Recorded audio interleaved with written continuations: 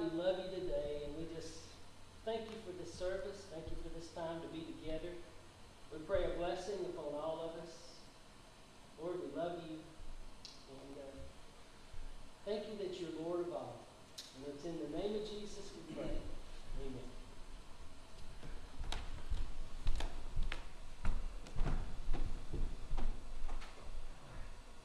Good morning, everyone. Welcome to our morning service. Thank you for being here. Thank you for joining us online. It's a good day to be alive. It's a good day to experience the love of God in a special worship service today. So let's worship God. Our first hymn this morning is Majesty, Worship His Majesty, page 176.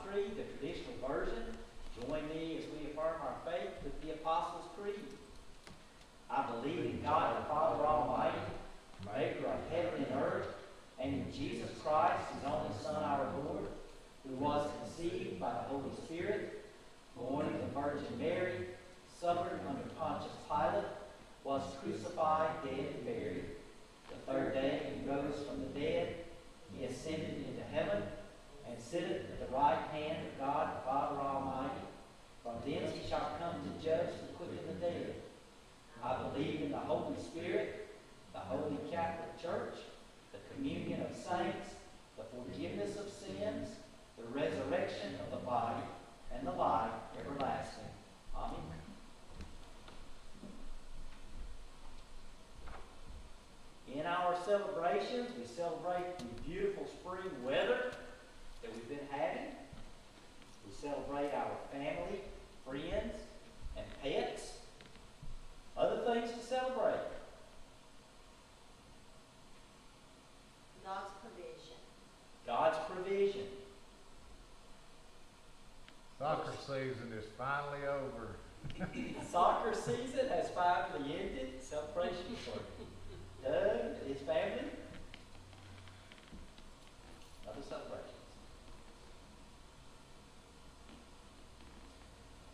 In our concerns, we continue to remember our healthcare and frontline workers, our military personnel and families.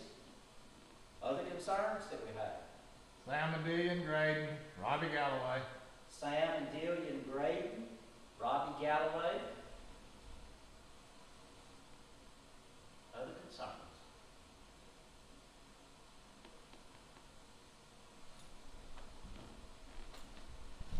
Let's pray together.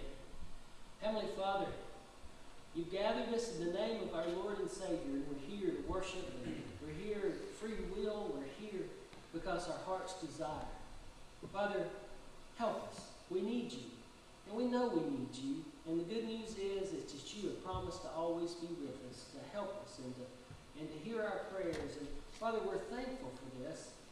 So, Father, as we seek to be disciples of Jesus, as we seek to grow as disciples of Jesus, help us in that endeavor.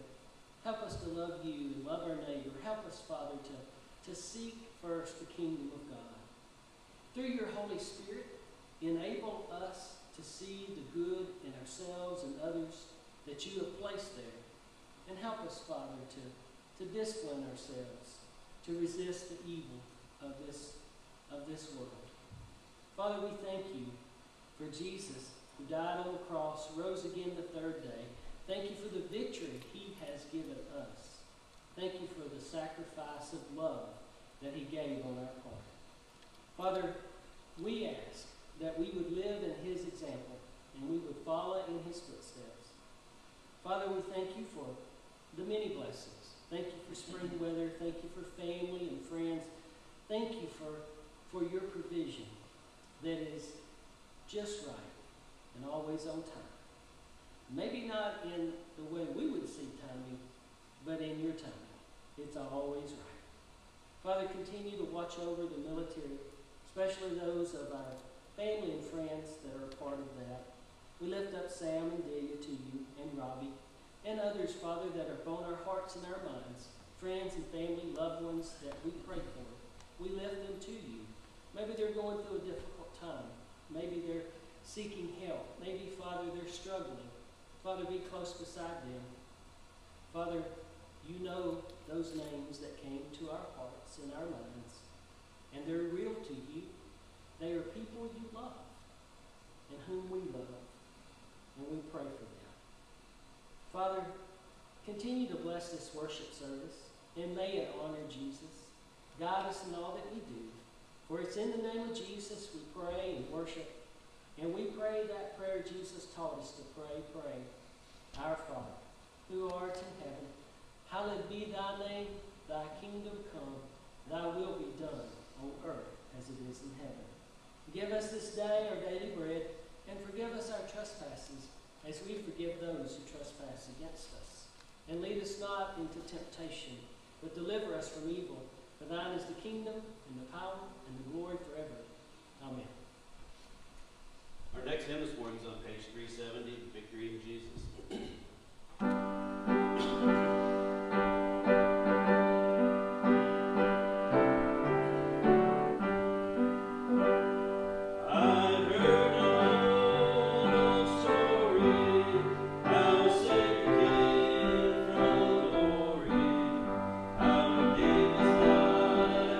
Calvary.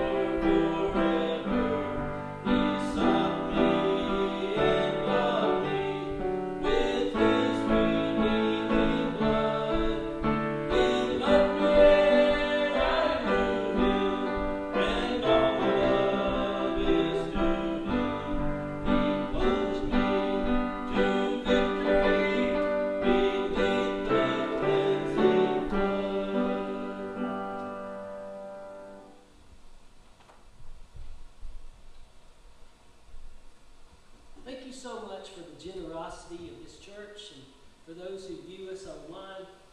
Remember, you can send your tithes and offerings to the address found on our Facebook page or directly to our treasurer. We have opportunities to give at every service. Let's celebrate God's many blessings with the doxology. Praise God from whom all blessings flow. Praise Him, all creatures here below. Praise Him above, ye heavenly hosts. Praise Father, Son, and Holy Ghost. Amen.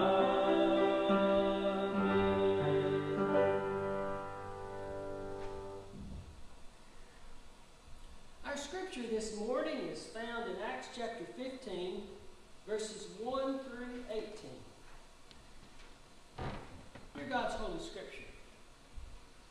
Then certain individuals came down from Judea and were teaching the brothers and sisters, unless you are circumcised according to the custom of Moses, you cannot be saved. And after Paul and Barnabas had no small distinction and debate with them, Paul and Barnabas and some of the others were appointed to go up to Jerusalem to discuss this question with the apostles and the elders.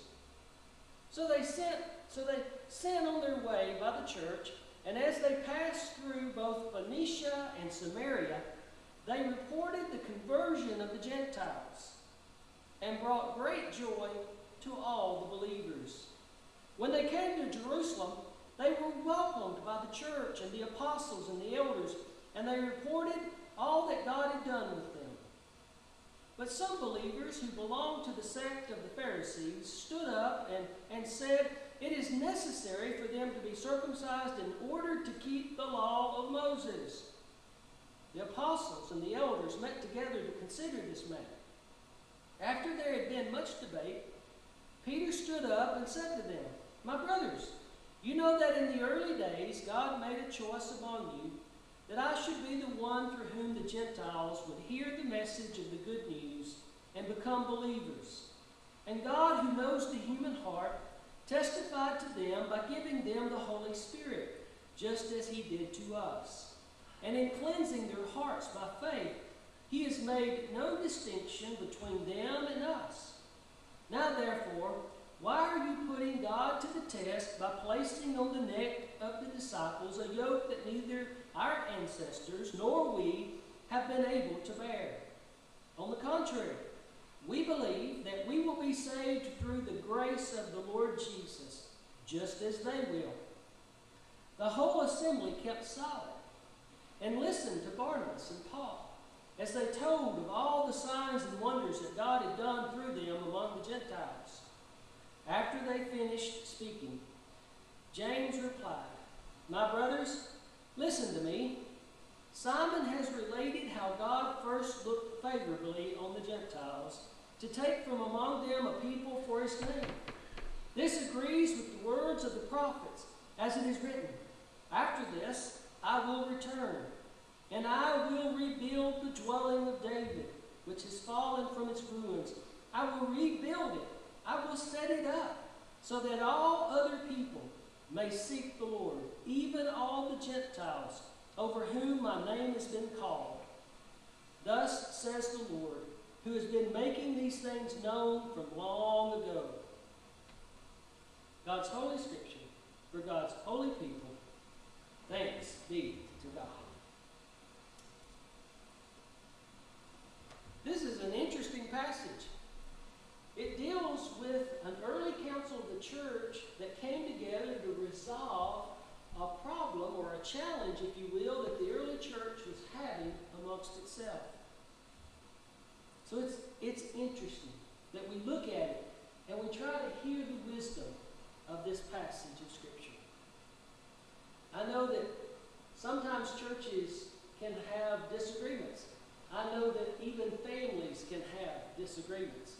I've heard stories of churches getting in arguments about what color the carpet should be. Can you imagine? But I've heard stories of that.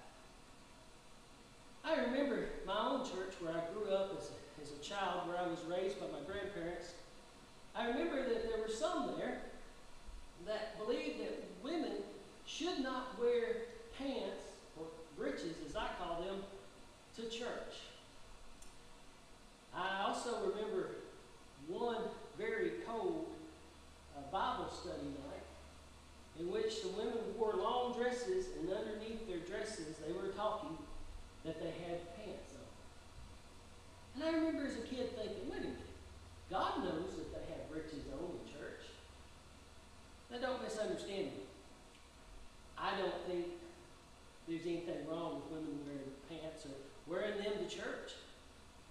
I want you to come to church and worship the Lord. But I remember that argument, that distinction, if you will, in the little church of which I was a part, and they had scriptures that they were quoting.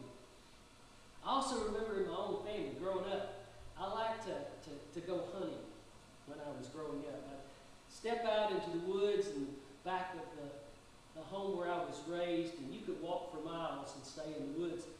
And I would go out there, and I liked to squirrel hunt. And my grandmother, she didn't believe you should hunt or fish on Sunday. That was the day, that was the Lord's day. You were supposed to worship. Of course, my dad and my uncle, who was my dad's brother, when they grew up and got older, they went hunting and fishing on Sunday. But I was still sort of under the house rules, so to speak. And I remember, maybe I was just paying attention in church. It's good to pay attention in church. But the Sabbath, in the Old Testament, remember the Sabbath day and keep it holy? That's actually Saturday. The Jewish people worshiped on Saturday, from sundown Friday to sunrise. And so, all of a sudden, I had a newfound weapon to argue with my grandmother. I said, wait a minute. The Sabbath is actually Saturday, so it would be okay to go hunting and fishing on Sunday. Well, I may have won the skirmish, but I lost the battle. But even today, don't get me wrong, I think we should worship the Lord. And we should worship the Lord with all of our heart. And I believe very devoutly in coming to church and worshiping with others. And I'm so glad we're worshiping God this morning. But I also know that in the afternoon, if somebody wanted to go hunting and fishing, then I don't think that would be necessarily a bad thing. Maybe to miss church to do it, unless it was your vacation, that might not be such a good thing. Because as I said before, I want you to come to church. I want you to worship the Lord. I want you to engage.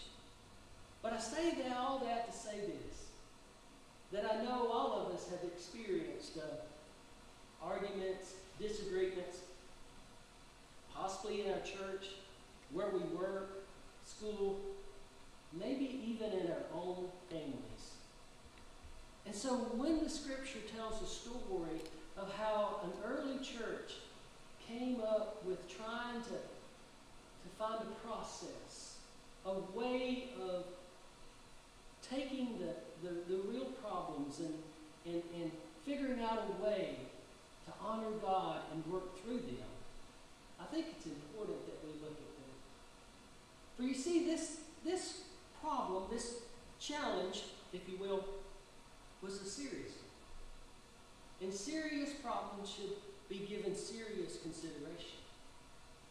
You see, from the very first verse, it says people came amongst the Christians, and remember the early church was very Jewish. The disciples, even Jesus himself was Jewish. They saw that heritage of the Old Testament, of the dietary laws and the way it is to be Jewish and keeping the Torah, and that was important to their identity.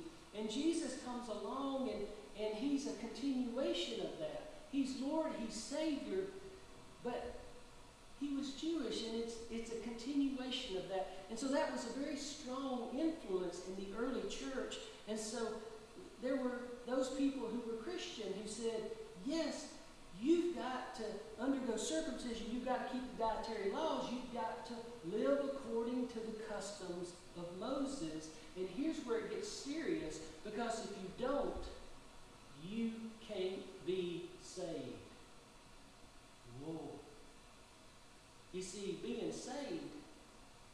hits at the heart of what being a Christian in the church is about. And I mean so much more than just a ticket to heaven. It's being saved is when Jesus can come into your heart, into your life, and forgive you and transform you. Being saved, in a sense, is being made right with God. Being saved is somehow being a part of the church and all that it means to live for Christ and be the very best Christ follower that you can be. And yes, there's that sense of the afterlife and eternity and being in heaven. But being saved carries with it so much about who it is to be a Christian, that you are made right with God and you're trying to follow after God in the best way that you can, in the way of righteousness. So when they said, if you don't do this, you can't be saved, it was a heavy question. It was like, if you don't do this, it will be catastrophic. So a serious question deserves serious consideration. This is heavy. And we've all kind of felt that in those arguments, maybe at work, at school, at work, in our own families. Felt the way that, does this mean separation? Does this mean divorce? Does this mean losing a friendship? Does this mean, what does this mean? Feel the weight of it? Sometimes when things are heavy, it's good to chuckle a little bit. And I remember this humorous story of a man who was on a deserted island. He'd been there for many years. And finally he sees a ship, and he builds a fire, and he's waving, and lo and behold, the ship turns, and they send out a boat to come get him, and he's just overjoyed to be rescued. And they come ashore, and they say, thank you for rescuing me. I've been here I've lost count, 15, 20 years. He says, how in the world did you live here all this long? He says, I don't know. I kept myself busy. I built a little town. He built a little town. He said, yeah, let me show you. And they came, there was a hut. He said, what's this hut? He said, this is the town hall. He said, well, what's this building beside it? This is the library. And what's this building? That's my home. And what's this building with looks like a steeple? He said, that's my church. So I said, well, what's this other building with a steeple? He says, that's the church I don't go to.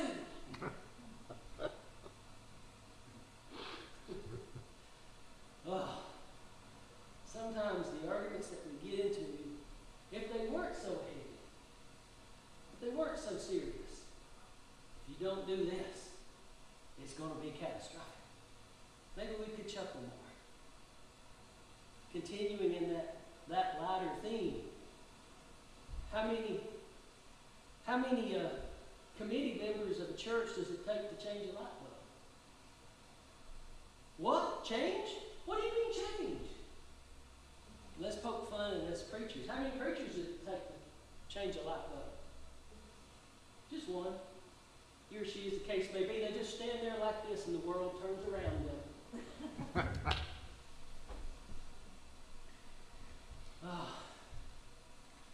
But brothers and sisters, the early church had a serious problem. What are we going to do about this? We've got Christian people saying that you've got to keep the law of Moses or you can't be saved. And we've got Gentile people that their history is not within the law of Moses. And yet, they're Christian. They want to be Christian. How are we going to reconcile this? Notice what they did as we read through Scripture. The first thing they did is that they took serious the presenting problem. They said, this is real. There's a seriousness to this. We're weighing who can be saved and who can't be saved. Who is right with God and who isn't right with God. And they didn't get into the weeds around that. You see how sometimes when you've got a serious problem that you need to confront directly, sometimes the temptation is to find a less serious problem and focus on that. Let's focus on, because this seems more solvable. This seems more doable. This seems like we could get this done quicker and easier and we won't create as big a mess.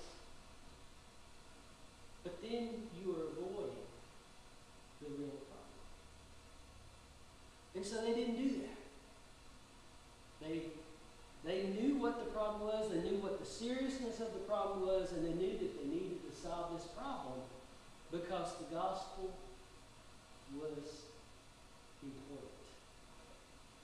Who can come to Jesus? And so the second thing they did is that they took time to think, to discuss, to pray. They took time to let the problem marinate. Sometimes when you've got a serious problem that you really need to spend some time with, you don't want a quick solution. You don't want the first thing that pops in your mind to be the answer to that problem.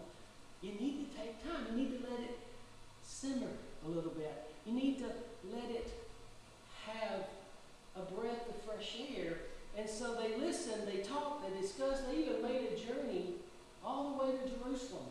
And that takes time, doesn't it? Back, especially in those days, you had to travel anywhere of any distance. It's going to take you a little time to get there. You're either walking or you're riding an animal.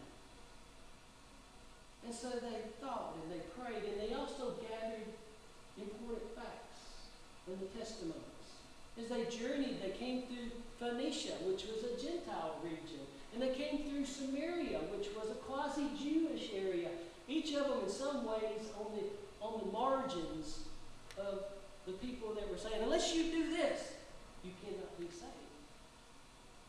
And they listened to the testimonies of people who were Gentile, who had received Jesus as their Savior. And they bring all this down to Jerusalem. And that's the third thing. When you're trying to sort through important things, you need to listen to people that know what they're talking about. In other words, don't go to the internet to get your solutions to serious problems. You need to talk to people that know what they're talking about. You need to understand and listen to people who have experience and time ingrained in trying to solve important problems and challenges like this. And so they make their way to Jerusalem to listen to the elders and the apostles, the ones who were with Jesus. And they were silent as they listened to Paul, as they listened to Peter, as they listened to James, the brother of Jesus, share. And Peter shared of his experience with Cornelius, the centurion. We find it in Acts chapter 10, just 5 chapters previous to this. And even there, this same question about what are the requirements to come to Jesus, just how Jewish do you have to be in order to be a good Christian, it was something they were talking about before this chapter, and it was something that still did not get completely resolved in chapter 15. They're still talking about it in Galatians, the Apostle Paul is. But they came together, and Peter's story is profound. Because Peter, he was a Jewish Christian. He was one of the 12 apostles of Jesus himself. He was a leader. He was the one that was walked on water because he'd asked Jesus, "Let me come to you, Jesus." And Jesus said, "Come." And he walked on the water for about three seconds until he started going down. He said, "Jesus, help me." And Jesus reached out and got him. This is the Peter we're talking about. He had a vision. And in his vision, he saw this giant sheet come down. And in this sheet were all kinds of animals that good Jewish people don't eat. Things like maybe rabbits. And maybe one of those cute little pot-bellied pigs. Maybe a catfish was in there because it doesn't have scales. You had all these rules that said you can eat this animal, you can't eat this one. And all these animals were there, and the voice said, "Peter, take and eat." He said, "No, Lord, I've never eaten anything unclean. I've been a good Jewish boy." And it happened 3 times. And God was preparing Peter because miles away, Cornelius the centurion, who was a Gentile, and a centurion might be, it's hard to know exactly, maybe like a captain in our army. He was a person in charge of about 100 men and was responsible for what they did and what they didn't do. And so he has a vision of an angel. And the angel says, send for Peter. And told him where he was, and when he comes, you listen to what he has to say. And so God is bringing together these two men, a Gentile and a good Jewish boy. Both are believers in God. Both love God. Cornelius loved God, worshiped God, did good things to help people. You know the story of Peter. He was with Jesus. He's an apostle. And so God is bringing them together. And so the men arrive right after Peter has his vision of this great sheep coming down. What God has declared clean, you don't declare unclean. And then, we're here to see Peter. I'm going to go with you. So Peter goes, and a few of his friends there in Joppa, they travel there to see Cornelius. Peter shares the gospel of Jesus Christ with Cornelius and his family and his close friends. They believe in Jesus. And the Holy Spirit, and this is key, the Holy Spirit falls upon the Gentiles. And they begin to speak in tongues, which is important because when the Holy Spirit came on the day of Pentecost, they spoke in tongues. It was a sign, if you will, of something extraordinary that had happened. And the same thing that happened to them in the upper room happened to these Gentiles. And it's a pivotal moment for Peter because he says, I see now that God shows no partiality, that whoever fears and loves God and tries to do right with God, God loves and receives. In parentheses, whether they're Jew or Gentile. So Peter shares his story. And Paul and Barnabas, who had been traveling down and sharing the stories that they have had. In another part of Acts, Paul and Barnabas for a year were in Antioch, where a great number of Gentile people became believers. And Scripture says they were first called disciples. They were first called Christians in Antioch. So all these stories are coming together. That's what they're listening to as they come to Jerusalem. And then James, who was the brother of Jesus, not one of the original disciples, it seems he became a leader, especially amongst the Jerusalem church. He gets up and he quotes a scripture from Amos that talks about how God's going to bring everybody back together, and even the Gentiles will be blessed of God to love and serve Him. And that's the fourth one. Whenever we're trying to solve these problems, we need to allow the light of Scripture to illuminate our path. Some people look at Scripture as a legal document. Well, what can I do and what can I not do? That also means you try to find the loopholes of how you get out of stuff. I see Scripture more as that lamp into our path that illuminates the next step. I see the Bible is like a love letter that a father writes back to his children. Maybe like a journal saying, here's the best of life. Here are things that are best practices in how to live your life, to be honest, to be open, to be caring, to be truthful with you. That way of looking at Scripture as a lamp into my path, as a love letter from God, makes me value Scripture more, not less. And I value Scripture. And so, brothers and sisters, they focused on the true problem. They didn't get lost in the grass. They kept focus. They thought about it. They prayed about it. They discussed it. They allowed time for it to marinate. They went to people who knew what they were talking about, people who had experience of what God was actually doing. And they let the Scriptures illuminate their path.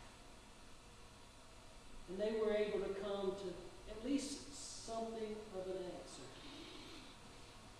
I can tell you that the idea that Gentiles would be welcomed into the church eventually one day. And I'm glad it did. Because if it hadn't, you and I might not be here. I'm assuming most of us are Gentiles. Because, brothers and sisters, what was at stake? Unless you do this, you cannot be saved. What was at stake was the gospel of Jesus Christ and the barriers that people might put forward to them. And you've been listening to me long enough to know I do not like barriers to the gospel of Jesus Christ. It's what changes us. It's what transforms us. It's what gives us hope. It's what forgives us of our sins. It's what gives us the strength for the living of these days. The gospel enables us to be disciples of Jesus Christ, to love the Lord our God with all our heart, soul, mind, and strength, love our neighbor as ourselves. The gospel contains in it what Jesus Christ has done on the cross and in his resurrection, and it is powerful, and it changes lives. No barriers to the gospel of Jesus Christ. Let it free, let it change and transform and forgive and make a difference in everybody's life. So I'm glad that they were able to communicate that powerfully, even if there were still those that wanted to keep placing the barriers. And you know, I think they were genuine. I mean, it's not really here there because, well, to be honest, I think the idea that there wouldn't be barriers to the Gentiles to receive Christ won the day eventually. But I could see where someone could make a case. When circumcision was given to Abraham as a sign of the covenant, it was said, this is to be a sign forever. Forever seems like a long time. Even Jesus said that I have not come to destroy the law, but to fulfill the law. And so the early church really had to wrestle. They really had to try to come to an understanding. And it wasn't easy. And it's probably not going to be easy for us either. But the gospel needs to be shared. The gospel needs to be heard. The gospel needs to be lived. The gospel needs to be allowed to transform, and it will transform. Ultimately, you will not bury the gospel. No human being will bury the gospel of our Lord and our Savior, Jesus Christ. Because the Scriptures make it clear. There's one Lord, there's one faith, there's one baptism, one God who is Father of all, and in all, and through all. I guess Mike could look at it something like this. You know the difference between a fiddle and a violin? You probably do. You know the difference between a fiddle and a violin? It's the same instrument. It's the same instrument. Now, if you're playing this one instrument in a symphony, playing classical music, and you've got several of them, maybe first fiddle, second fiddle, it's usually called a violin. But if you take the same instrument, and it may be tuned a little different, but if you take the same instrument and you put it in a gospel bluegrass band, it's a fiddle. But it's the same instrument. There's one Lord. There's one faith. There's one baptism. There's one God who is Father of all, and in all, and through all.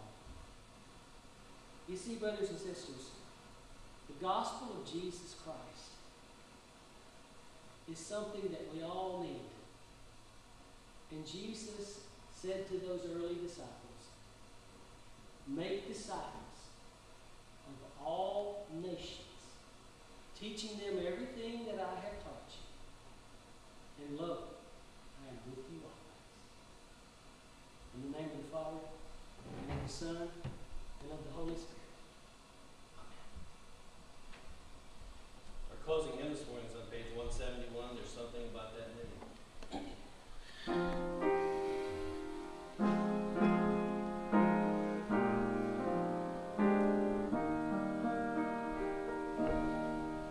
Jesus,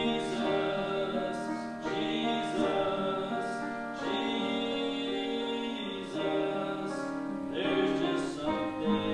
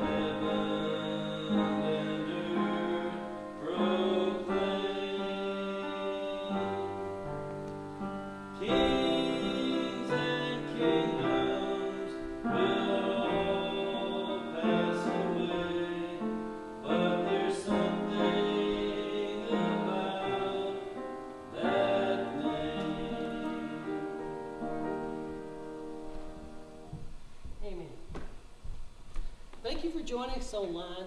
May God richly bless you. Join us again next Sunday. Amen.